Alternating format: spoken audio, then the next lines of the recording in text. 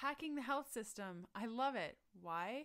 Because last time I went to the doctor, I spent an hour and a half in her waiting room and then no more than 5 minutes in her office fighting with her about my health.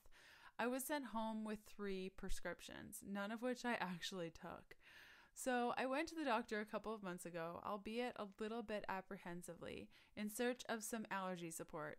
I was reacting to weird foods and thought that maybe my doctor could give me some answers. But I wasted a lot of time and I had absolutely no allergy support. We have the power to put our health into our own hands by asking the right questions, surrounding ourselves with powerful resources like Healthful Pursuit and others, and getting to know our bodies. Where does it all start? Right here. Joining us today is Reed Jenner for our awesome Q&A. Reed is acclaimed naturopathic problem-solving specialist with over 20 years experience designing, teaching, and facilitating root cause analysis techniques in the health sector, solving hundreds of health problems for clients with a wide range of maladies. He is passionately focused on helping his patients use their personal health history to find the quickest, simplest, and least invasive permanent solution to their health concerns. In his experience, the vast majority of these concerns can be solved in 60 to 120 minutes. 60 to 120 minutes. Wow, you've got me there, Reed. That's phenomenal. Enough to make anyone want to listen. Thanks for coming on the show. Well, thank you, Leanne, for having me. My pleasure to be here. Awesome. So I've got a bunch of questions prepped for you. Are you ready to dive in? Of course. Awesome.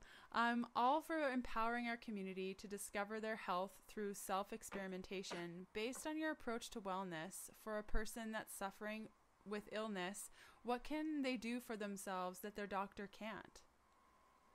Well, a few things.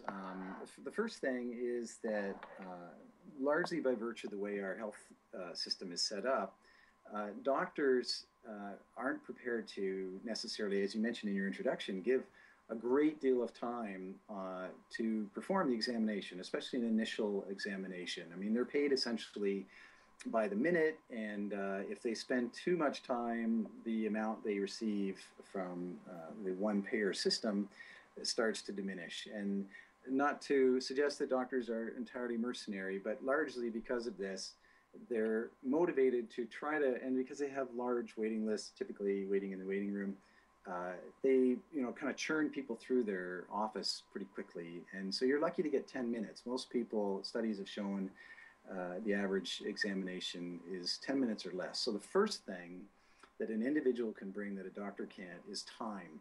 And you mentioned 60 to 120 minutes. We'll need to come back to that because I don't want to scare people away that they need necessarily to spend that much time. But oftentimes it takes more than 10 minutes to really get to the bottom of a serious illness, and you're lucky to get that much time with the doctor. So that's the first thing. And the second thing is that most of the research shows that most illnesses, maladies, are not caused by genetic or internal factors. They're caused by external factors, such as diet or lifestyle or exposure to some sort of irritant or toxin or stress or something like that. And so it really boils down to things that the individual is doing or has been exposed to that usually can be traced as the root cause of many, if not most, illnesses. And this is information that the doctor is not going to have. It's certainly not generally solicited in the patient history form that you fill in. And because the doctor's in kind of a rush when you get in there to perform the examination, and as you may know, most doctors don't ask a lot of probing questions. No. They're more interested in kind of examining you with their various, tools and tests and instruments. So the other thing that the patient can bring is very good information about their own illness and the history of their illness and the associated activities that they've been undertaking that may be contributing to their illness. Okay, so I know from my experience, like I said, I was waiting in that waiting room for at least 2 hours. And then I was chatting with my naturopathic doctor, and she was saying, because she's also a medical doctor, that that the quota is 7 minutes, I guess in Alberta at Mm-hmm. least, Mm-hmm. where they have just 7 minutes with a patient. And I was with that doctor about my allergies for 7 minutes, and she said, here are 3 prescriptions, take them for your life, your entire life, because you're allergic to grass, and try to avoid the outdoors. And I was Oh like, my God. what? You've captured in a nutshell the essence of it. And I've been a camp counselor. I go camping. Like, I'm not allergic to grass. There's something deeper here. But she just didn't, there was no time to go through that. So I think, your point on us having the time that the doctors don't, that's so clear that, yeah, maybe it's not 60 to 120 minutes because that is a long time, but that even anything more than 7 minutes has got to be better. Yeah, and it's funny, so many people I've talked to, virtually everybody I talk to, they have a story just like yours, or, somebody close to them has a story just like yours. And it's infuriating, And again, not to completely impugn doctors. I mean, most of the time, they're able to actually pull it off in those 7 minutes.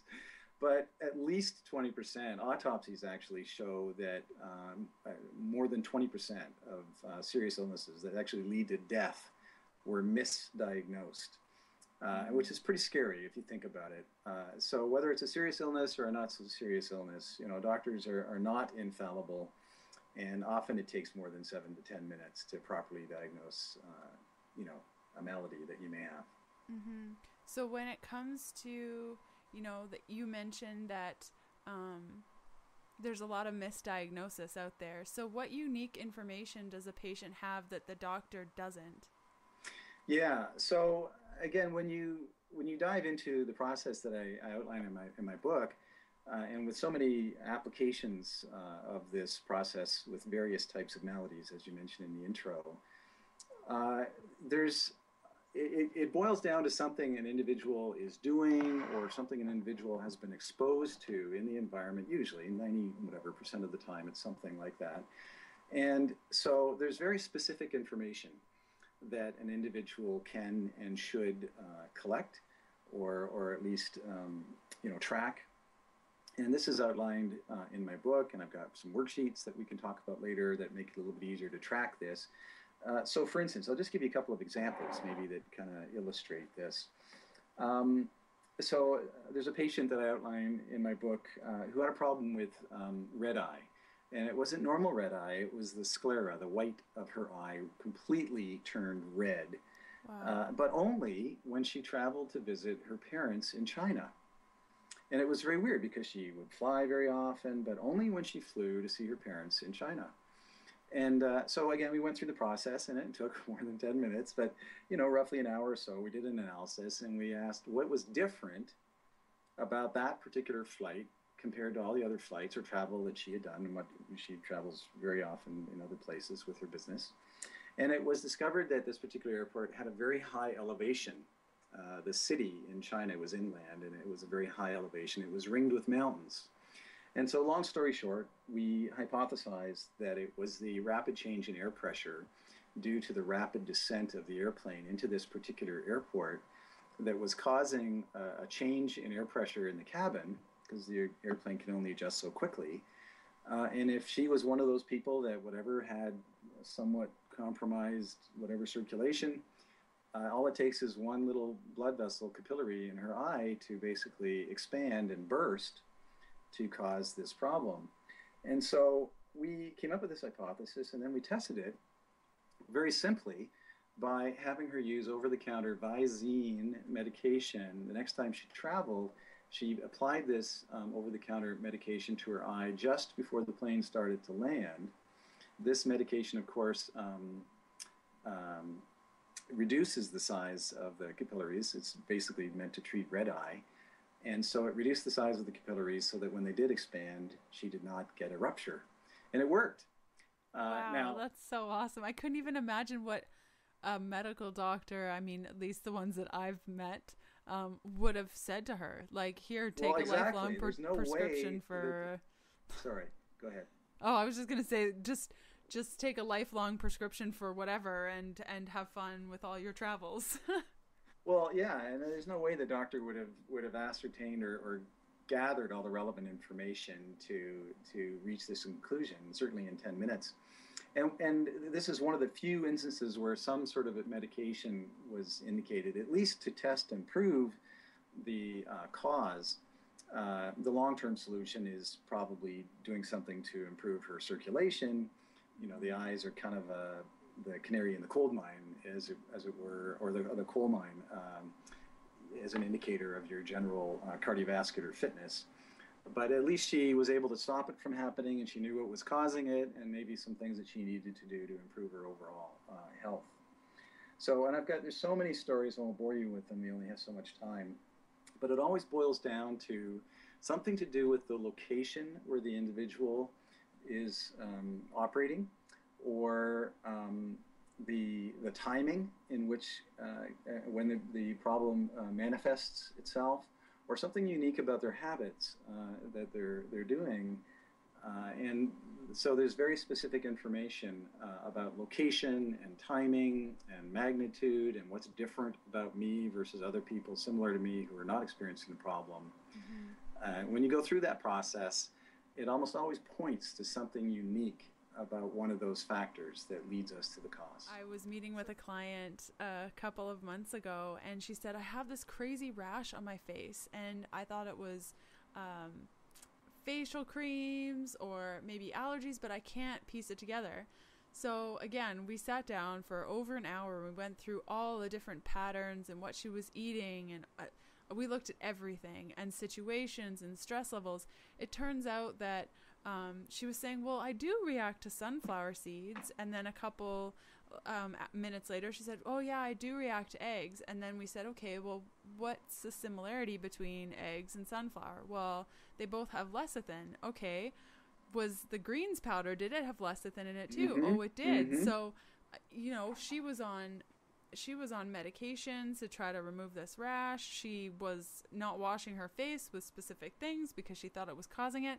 And it wasn't even a facial issue. It was that she was allergic to lecithin. And great example. Another perfect example. And this is the sort of thing that most people aren't going to automatically find this, and certainly doctors aren't going to find this in a quick, short examination.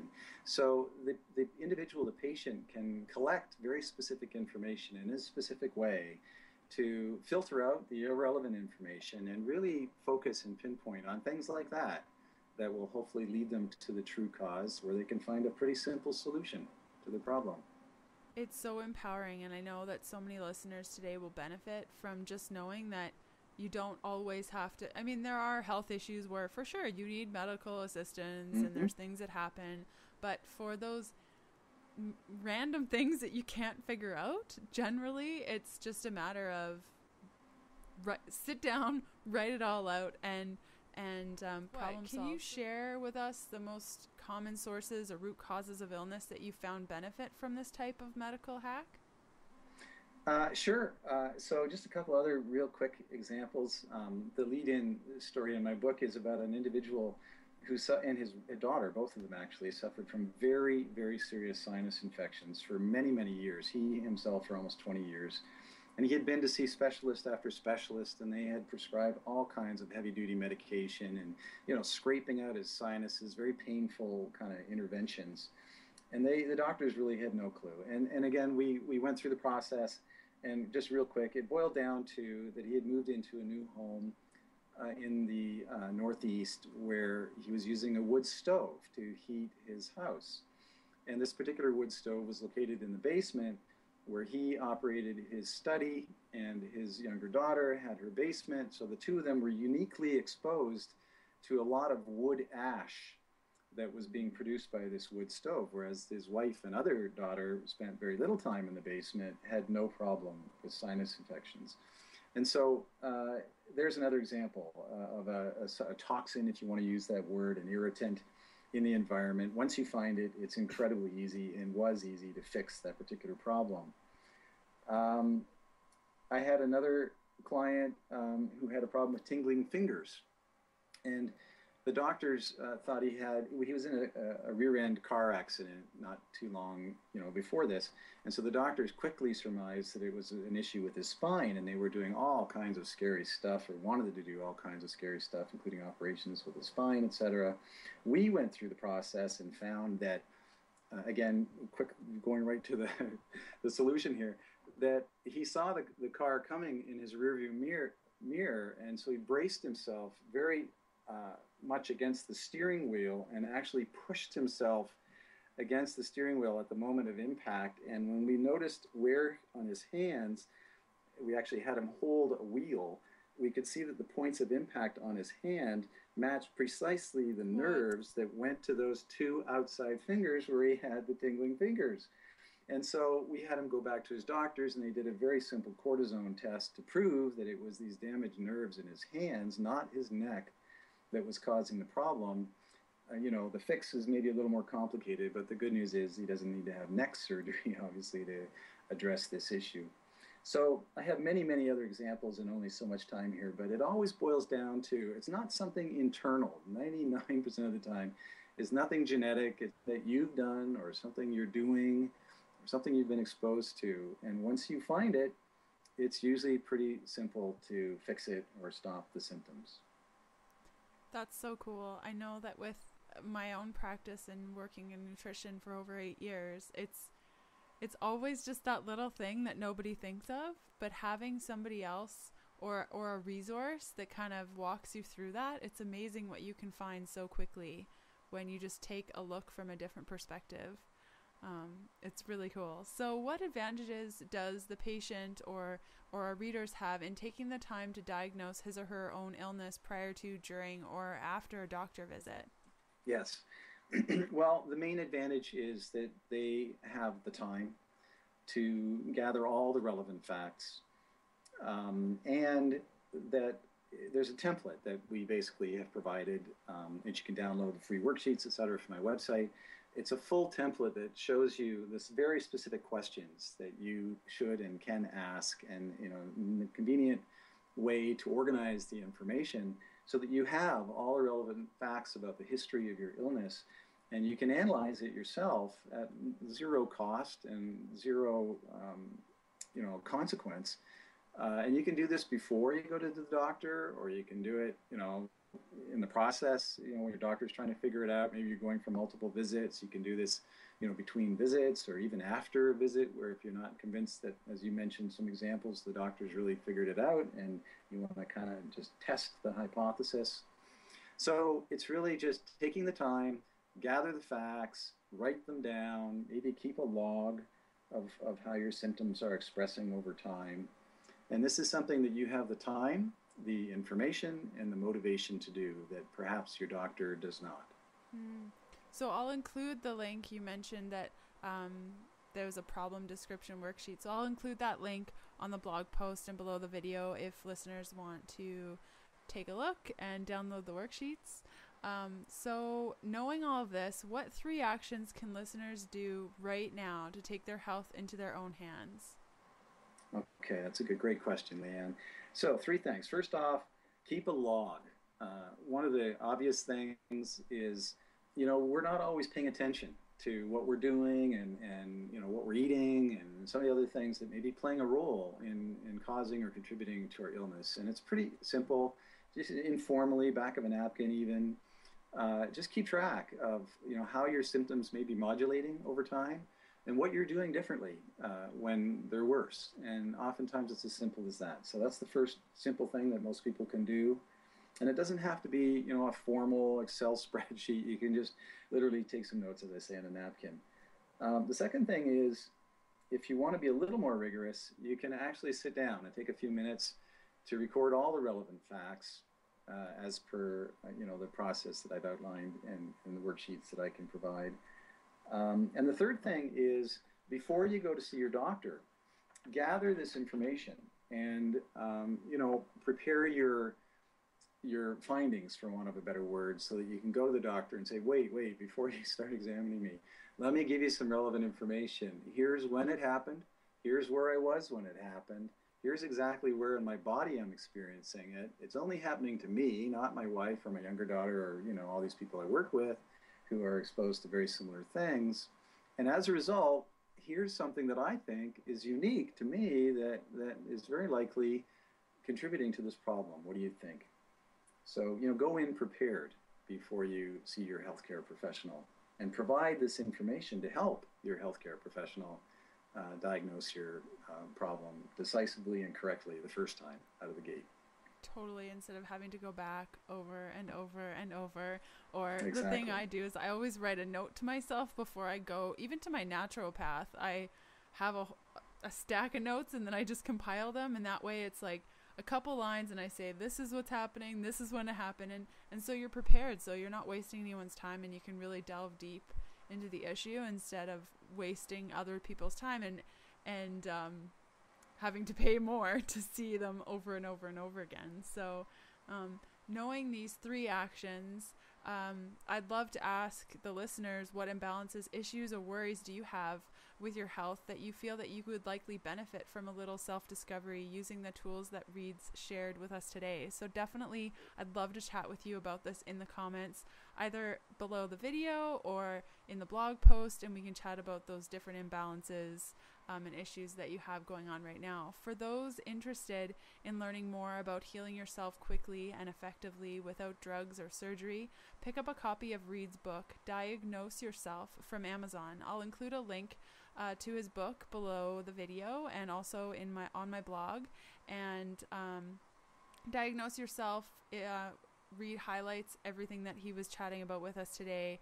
It gives us a much deeper level and thoroughly reviewing your circumstances that lead to powerful healing without the use of drugs, which in my opinion only mask a lot of the problems that are going on. So I'll definitely include a link to Reed's book in the material for today's recording, and something that I'm very interested in myself. Thanks again, Reed.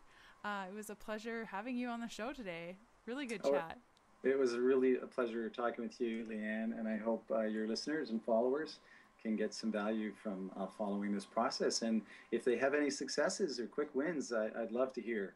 I'm always so thrilled to hear when people can solve some, especially long-standing or chronic health issues, just by taking a little bit of time to go through this process. So thanks for having me. Yeah, it's such a simple practice, but it's pretty powerful. So thanks for sharing your strategies. My pleasure.